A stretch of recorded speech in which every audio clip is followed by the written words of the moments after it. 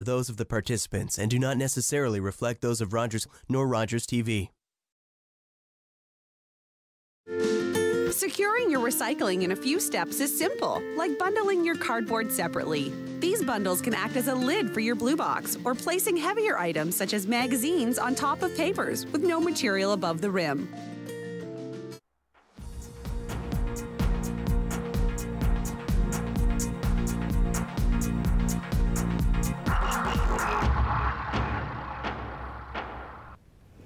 Hello everyone and welcome to Talk Politics. I'm Deborah Hutchison. This week we're going to do something a little different. You can't turn on the TV or change the channel without hearing about COVID-19. But how do you separate the facts from the myths?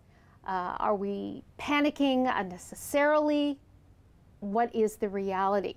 To help us answer those questions, we've got Dr. Robert Kyle, the Durham Region Medical Officer of Health, joining us, and Jazin Bond. Jazin is the Manager of Population Health with the Durham Region Health Department. Thanks so much for joining us.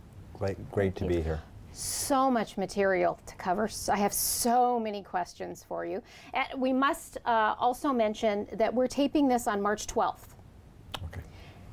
Because the information that we have coming in, it changes, it seems, minute by minute, does it not? Yes, it does. We're being bombarded with new information, and I'm sure some is coming in as we're talking right now. Well, the World Health Organization just yesterday labeled this as a pandemic. What's a pandemic?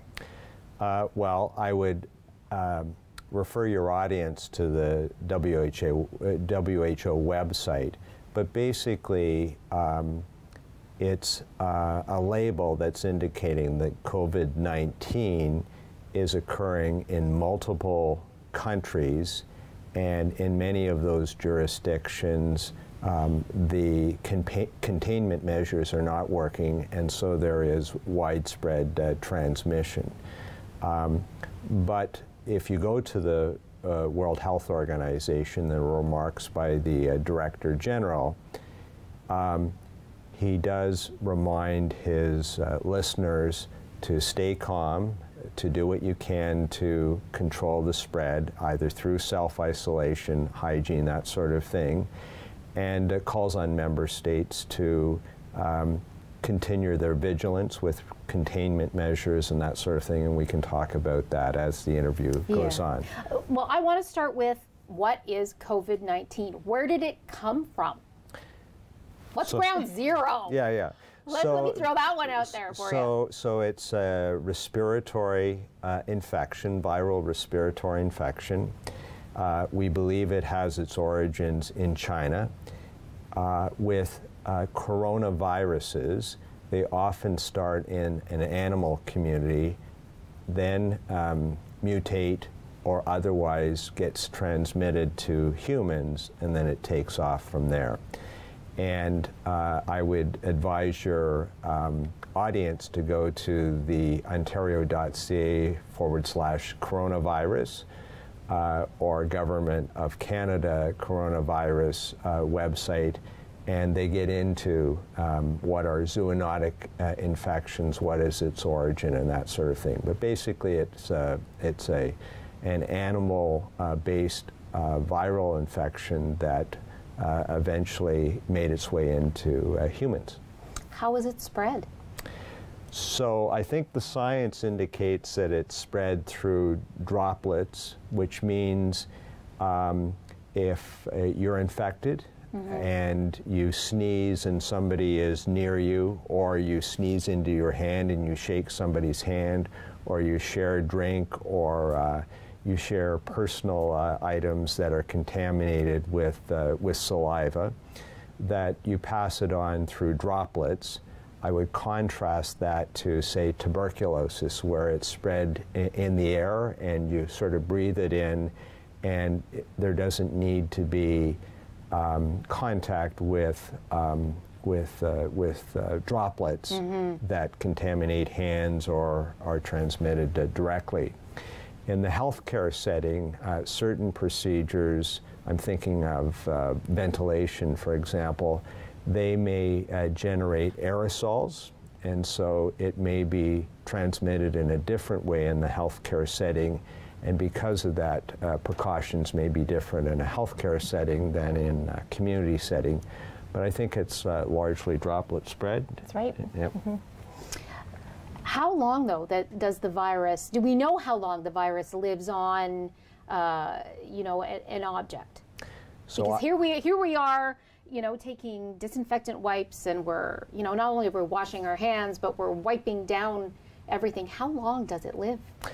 So it does live outside the body, but it is a virus, so it needs to make its way to a cell to propagate and to live. And so I'd have to go to the scientific literature or credible source to find out how many hours or days outside of the body. Off the top of my head, I can't answer that, but yeah, do you right know? Now at this stage, they're saying between hours and days.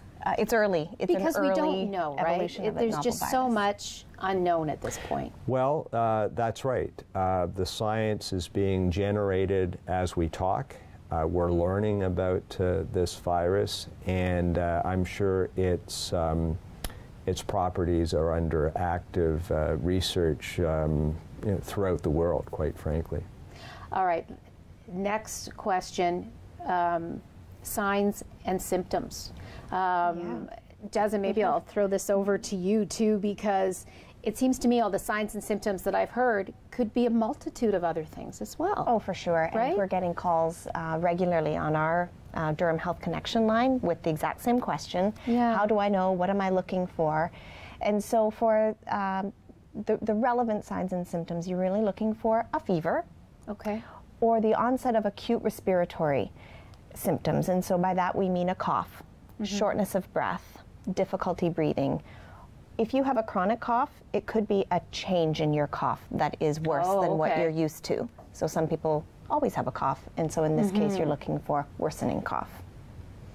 But the symptoms are similar to other viral respiratory illnesses, and so you can't say that it's COVID-19. And in fact, most of the tests that have been conducted, certainly in Durham region, have been negative for COVID-19. And as of today, I'm only aware of 2 positive tests. That's right. Has it changed? No. That's right. Well, as of March 12th. Yeah. Just So remember, we're taping this March 12th. So that's right. So the vast majority of tests to date have been negative.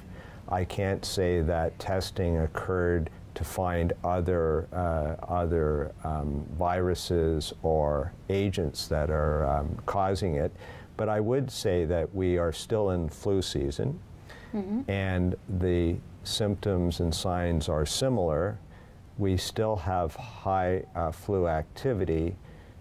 So there's a lot happening in the community, and people may be confused. I mean, because we've got good old-fashioned colds too. I know a lot of people out there that have, you know, stuffiness and a head cold. Yeah, and there are many viruses that give a similar type of a picture. We call it febrile respiratory illness, and there are multiple causes. It's a sort of a cluster of symptoms that indicate your respiratory tract is infected. So if you suspect then that something is wrong, your cough is worsening, you've got the fever, you've got the cough, you just don't know, what should people do? So they can call the Durham Health Connection line, and they'll be asked a few additional questions to help establish if there is a risk for COVID-19, and that is primarily around travel. And so the most likely places where the disease is coming from right now continue to be travel outside of Canada, with a couple of really affected areas named, such as Hubei, China, and Iran. They're still named as places with a lot of transmission happening locally. But the WHO is expanding the list of affected areas daily. Daily, yeah. And so it's important that if you're concerned about your travel, you can call. You can speak to a public health nurse. You can get some advice about whether the place you've traveled from is of concern for COVID-19, and if the symptoms match. Largely, the calls have been from people who are trying to do the right thing. Right. They're trying to make sure they don't go to work when they're sick, that they get tested if they need testing. I wouldn't say this is panic. I would say this is people looking for good advice, and they're coming to the right place to get it. Panic, no, but I don't know. Have you tried to find toilet paper in the stores lately? What's that about? Well, it's a new disease, and there is a lot of panic and fear about that. Of course, it's fed by the 24/7 news cycle, and we're just being bombarded with information and images. So it's understandable that there's a lot of panic there. And there are messages from some quarters with respect to prepare for a pandemic and so forth. And at a practical level, I think people translate that into hand sanitizer, toilet products, and so forth and so on. But it's understandable. So if people want to prepare and they don't want to be caught short, what should they be stocking up on? So I think the more likely situation is that you may not have the illness, but you may find yourself under a 2-week quarantine if there's been an exposure. And so those questions are excellent questions to think of what it would be like to be in your home and not be able to get out to replenish for a couple of weeks. Hence the toilet paper. Right. It's an essential. You know, so our kind of list of suggestions include things that you'd want to use to keep yourself well. So if you were looking after a person who was sick, you'd want acetaminophen. You'd want to be able to provide fluids. So those go-to foods that you have when you're sick, like soup or something. The non-perishables are a good recommendation right now. We've got rice, beans, dry foods that you can package, peanut butter. If there was a person in your house and you're looking after them and they're sick, you want to make sure you've got the hand sanitizer or hand soap so you can keep your hand hygiene. You want to do your normal cleaning and disinfecting, or maybe a bit more if there's a person who's ill in your home. We always remind people to look after their pets, so you might want pet food, you might want pet supplies. Right. Another thing to consider is if you have prescription medications or other products that you need for your regular healthcare routine, so stocking up to make sure that you might be able to get through the 2 weeks. And I do want to direct people also to your website, durham.ca. Yes. To check out. You have a very comprehensive lists there. You have great videos of how to properly wash your hands and protect yourself. Let's get into how you can protect yourself. We have to take a quick break, but we'll be back with more after this.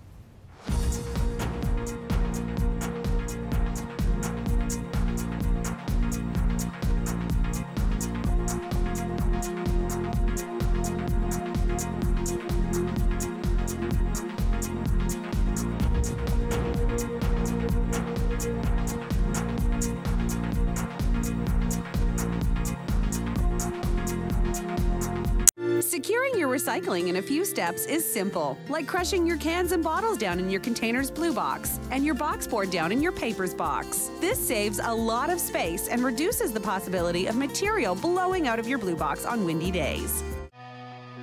Most people living with it don't even know they have it. I'm Alex Lifeson. My family, like many of yours, has dealt with the conditions that cause kidney disease. If you have diabetes, high blood pressure, or a family member with kidney disease, you are at risk. If you are overweight or over 50, you are at risk. And certain ethnic groups are also at higher risk. Please talk to your family doctor and have your kidney function checked regularly.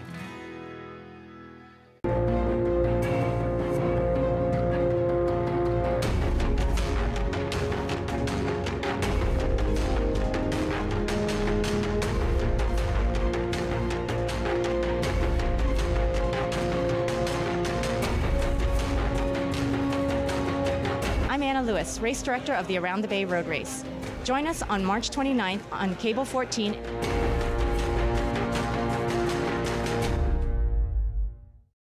On this brand new edition of The Social Life, we have everything you need to know about the brand new Bachelorette, Claire Crawley. Plus, we are talking about Instagram's latest update in Canada. Don't want to spoil it for you guys, so you're going to stay tuned.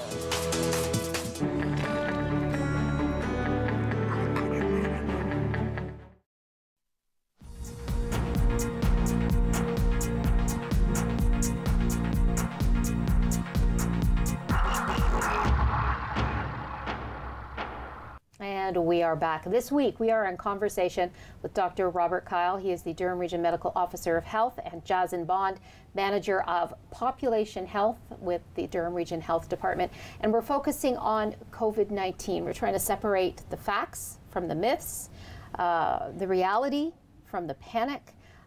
Let's talk about how we reduce the spread of germs and how we protect ourselves. So, Jazin, let's start with you. You already started to mention it at the beginning of the interview, where you mentioned hand hygiene, and we do have a great video on Durham.ca showing you can do hand hygiene with warm water and soap, or you can use an alcohol-based hand sanitizer. And how long do we wash our hands, You Jazin? need to lather for 15 seconds, or you need to alcohol rub for 15 full seconds. You need to do that to get rid of the germ. Do you know, someone once told me when my son was really young, teach them to sing like the ABCs, like the A, B, C, D, and by the time you get to the end of the alphabet, you're good. Yes. Yeah, and you have to make sure you get all the cracks and crevices and so forth when you're doing your thing for that 15 seconds.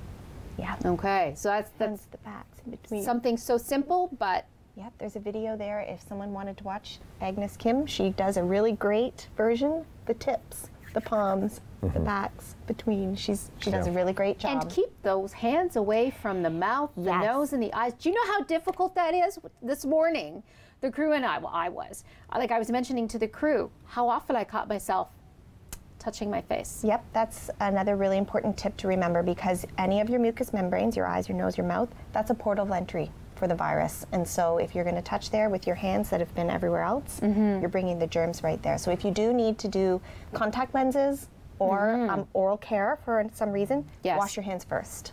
You need to remember the to ears? do that. Same, just keep your hands clean when you're touching in there. Okay, some other tips. Okay, so cough etiquette. We talk about this a lot with the flu season anyway, but you need to cough into a tissue or into your elbow. Encourage others to do it as well.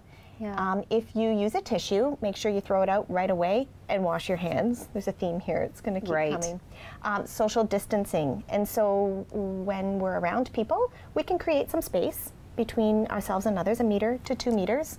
It's a nice way of preventing the spread. And okay, how far should you keep, that social distance? 1 meter to 2. 1 meter to 2 meters. And if someone's coughing, you just avoid that situation altogether. Run the other way. You don't want to be there right now. It's not the time. Right. Similarly, you want to do your regular cleaning and disinfecting, as I mentioned earlier. You don't want to leave that. Handrails, doorknobs, taps. Those are the high touch areas. If you are teams and sports and water bottles, that's a big concern around. too. They all look the same. You don't want to label them. You don't want to share water bottles, straws, eating utensils, toothbrushes, cigarettes. Little kids who use toys in their mouths, you don't want those going between. Anything with nose and throat secretions, you don't want to be sharing. If you are ill, you need to stay home from school and work. And so we're all guilty of it. We feel a fever coming on and we might take acetaminophen, or we have a cough. You we'll power have a through yes. it, right? We've Isn't all that done the... Stiff upper lip. Yeah. Right? Yes. This is not the time for that. You need to lower your threshold for when to stay home from school and work. And you know what, though? I think a lot of companies have said to their employees, we understand, you stay away, nobody's going to be productive if you get everybody sick. Stay away, we'll take care of you. There's also that prevailing attitude or worry on behalf of the employee that companies may say one thing, but in reality, it's different. Yeah, every circumstance is different, and an employee will take whatever working arrangements they have into account. But in terms of public health messaging, it really comes down to, if you're sick, stay home.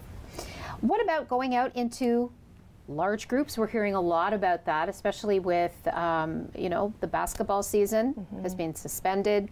There's now, thoughts, will hockey follow? Yeah, so I'll start and maybe turn it over to Jazin. So public health authorities in Canada and in other countries, I'm sure, are hoping that current measures, which we call containment, so this is the early detection of cases, isolating cases, identifying their contacts, and having their contacts either self-isolate or self-monitor. We're hoping that those measures are effective, and the numbers seem to be bearing that out.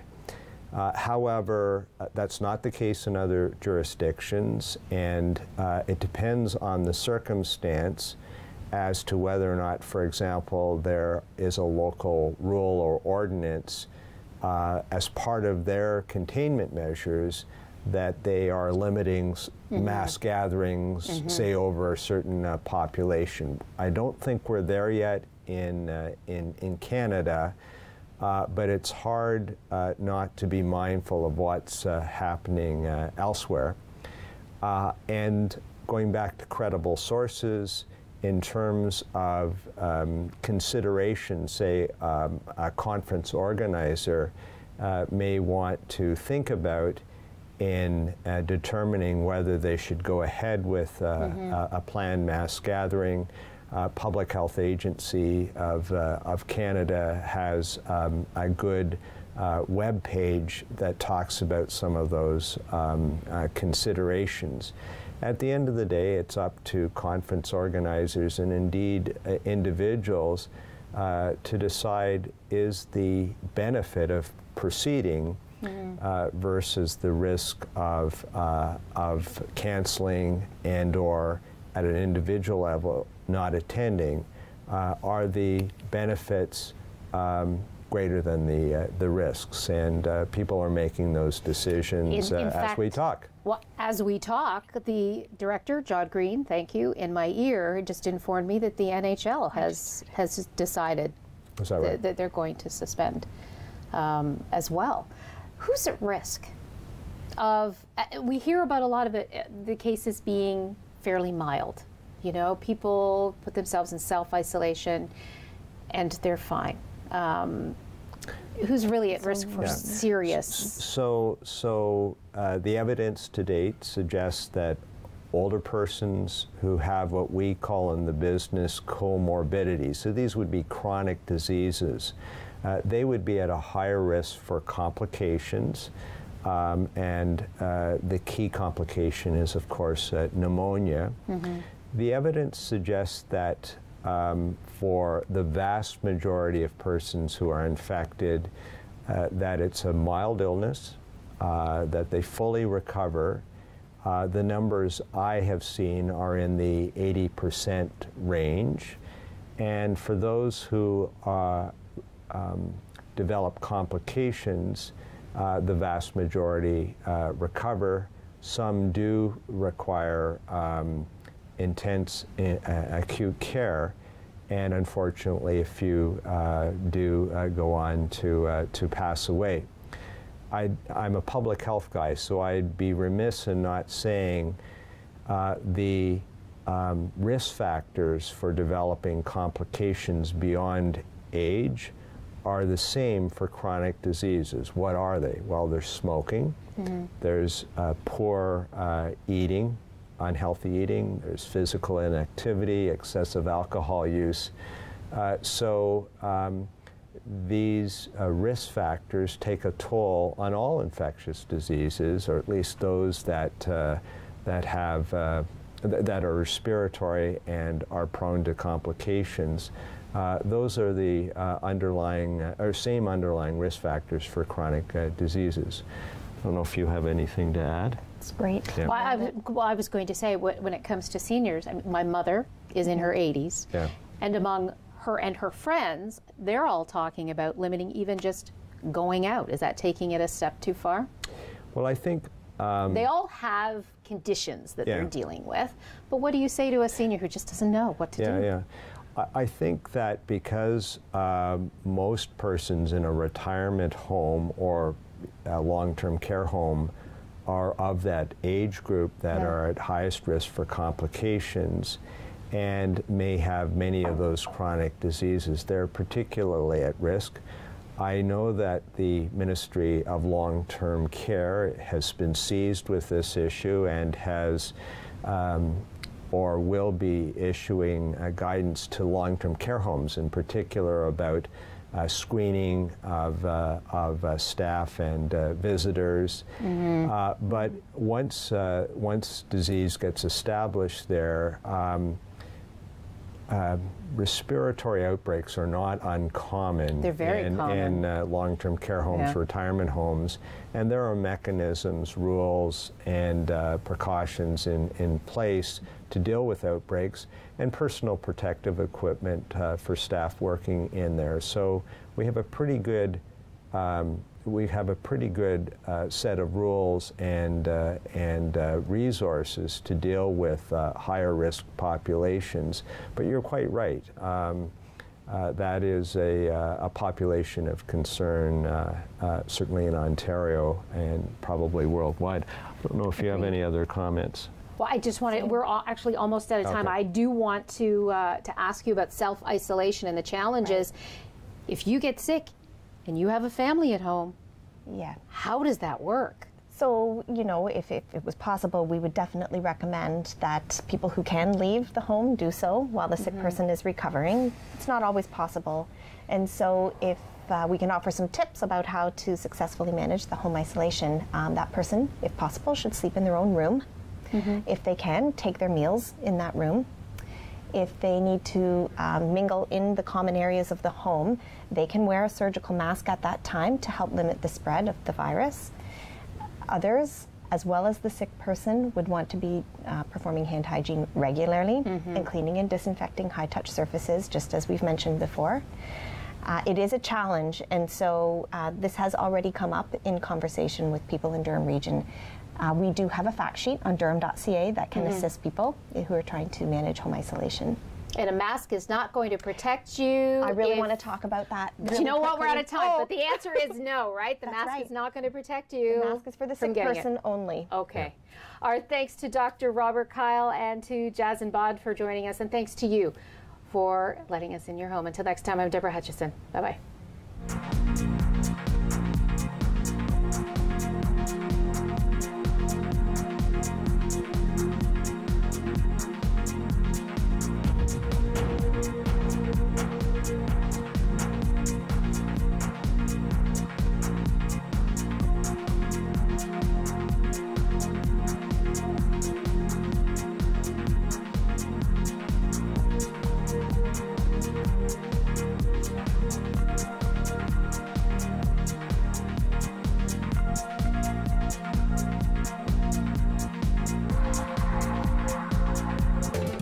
Call the Rogers TV viewer response line, email us, or connect with us on social media.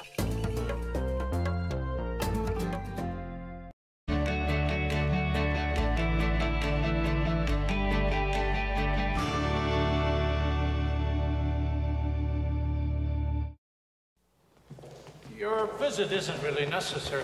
I'll judge for myself. I know you're an MP, Miss McPhail, but a woman has never... I am not leaving till I do.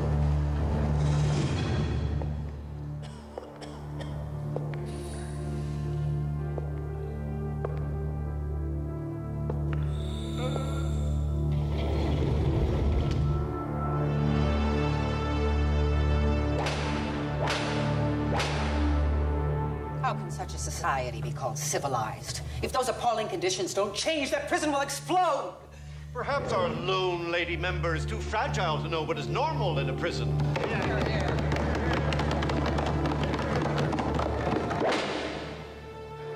Is this normal? Her courage would lead to the overhaul of the entire Canadian penal system. Agnes McPhail, Canada's first woman MP. After a night out with your friends, there's always options for getting home safely. You could call your BFF, your mom or dad, whoever you can count on for a safe ride home. You could call your favorite cab company or 1-888 taxi guy. Or you could use the Arrival Live smartphone app to help you choose your ride. Be it a friend,